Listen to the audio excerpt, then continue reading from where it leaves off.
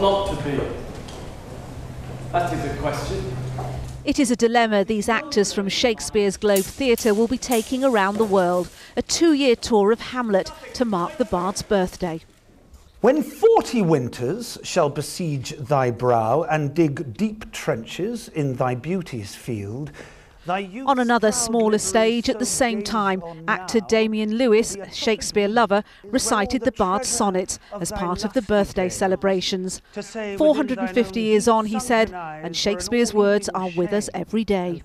He's very much alive and kicking and present in all our lives in a day-to-day way today for all of us. When you say it's all Greek to me, when you say don't budge an inch, when you say dead as a doornail, these are all phrases invented by Shakespeare.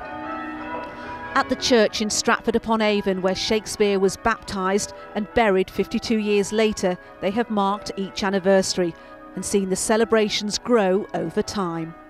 The year-on-year increase in the number of visitors to the house where Shakespeare was born and grew up is a testament to his enduring appeal. In fact, a new survey to mark his birthday has revealed that for people abroad, Shakespeare remains Britain's top cultural icon, ahead of the Queen, David Beckham and the Beatles. Let's have a Shakespeare quote, sir. Now is the winter of our discontent, made glorious summer by the son of York. Very impressive. Love is not love that alters when an alteration finds, or bends with the remover to remove. Do you know any Shakespeare quotes? To be or not to be. Even in his wildest imagination, could he ever have guessed that centuries on, the world would still be singing his praises? Happy birthday, dear William. Happy birthday to you. Nina Nanar, ITV News in Stratford-upon-Avon.